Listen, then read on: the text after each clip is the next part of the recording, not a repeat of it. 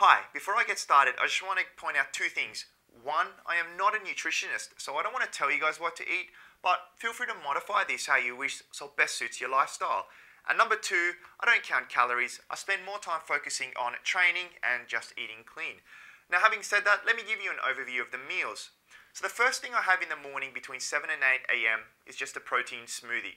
At 10 a.m. I would have some scrambled eggs and spinach. I would then go to the gym, do my workout, come home and have lunch.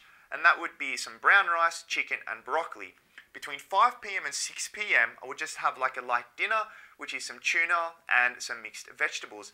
At about 8 p.m. I would have a light dessert, and that's just some cottage cheese and mixed berries. So let's have a look at how I would prepare all that.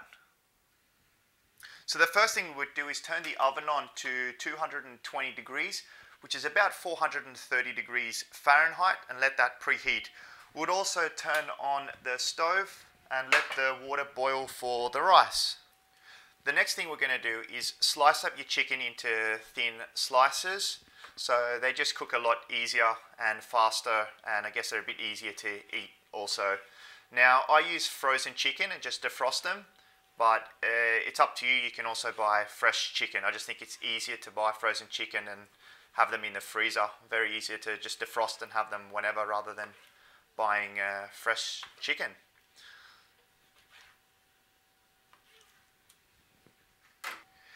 It'd be pretty boring to have the same chicken every day. So once you cut them up, you could just marinate them differently. So for example, I've got Dijon mustard for one day, basil and mixed ground pepper for another, and honey for another day.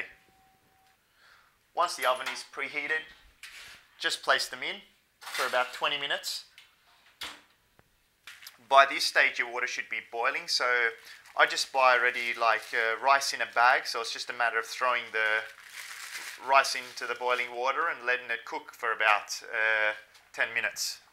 In a bowl, mix 6 eggs, 2 for each day. Now you could just use egg whites, but I just throw in the whole egg, and your spinach, of course. Now I use frozen spinach, chopped spinach, really easy to defrost and use.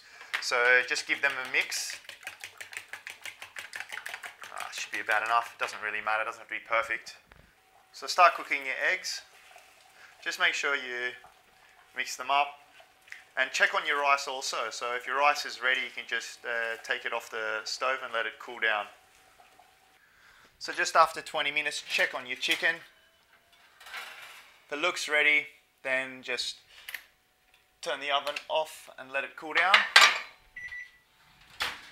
Organize your food containers. So you've got day 1, day 2, day 3.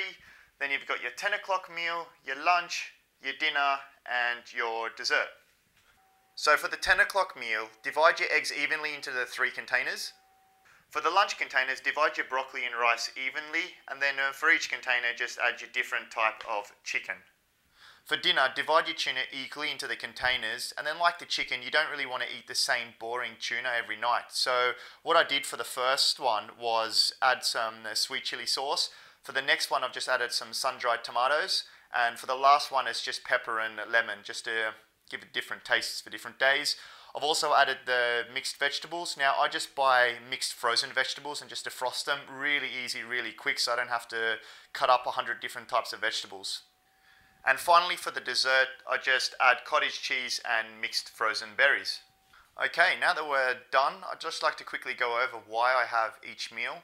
So with a protein smoothie, obviously I make that fresh in the morning when I wake up. And in that I actually have dried oats as well. Simply because I want to have some complex carbohydrates in the morning to give me some energy.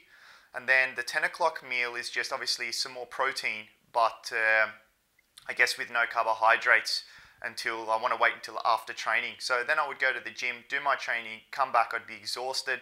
I'd want quite a big meal for recovery. So I have chicken for the protein, and then I obviously have the broccoli and the complex carbohydrates, which is your brown rice. For dinner, obviously, I'm not going to be doing too much activity, so I just want to have like a light meal. And again, I do want protein in my meal, so that's why I have the tuna and then some mixed vegetables. Now, obviously, I'll still be a little bit hungry before I go to bed, so what I want to do is just to have something. And the beauty of cottage cheese is that it's got slow releasing protein, and that's called casein from what I've read. So that's fantastic to have before you sleep. So while you're sleeping, the slow releasing protein helps with the recovery process. And there you have it.